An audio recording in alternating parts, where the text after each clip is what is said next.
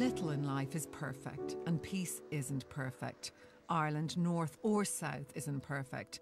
There's still bitterness, still mistrust, still people who feel very alienated and oppressed.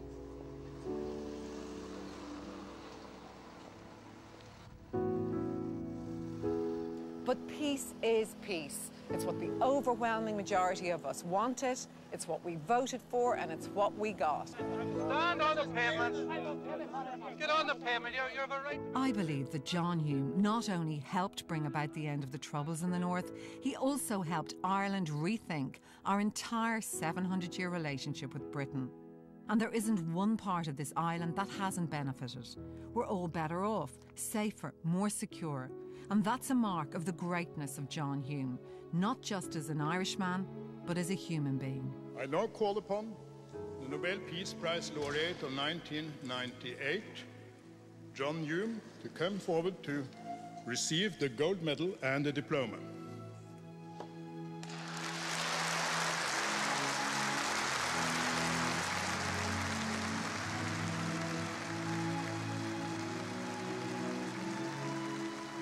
One small detail about the Nobel Peace Prize that I think says a lot about the man. When you win the Peace Prize, you also get a large cheque. So what did John Hume do with it? He gave every cent of it to the local hospice in his native Derry. When John started leading sit-down protests in Derry back in the 60s, campaigning for basic civil rights, the crowds would sing "We Shall Overcome," a song made famous by the American Civil Rights Movement and Dr. Martin Luther King.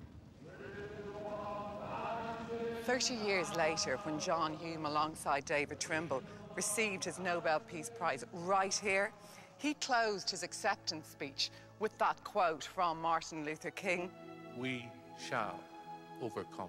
Thank you.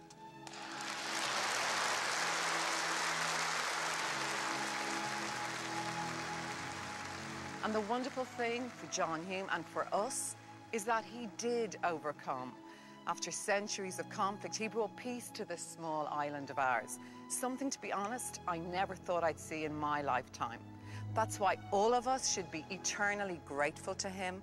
And that's why, for me, John Hume is Ireland's greatest. Please vote for John Hume.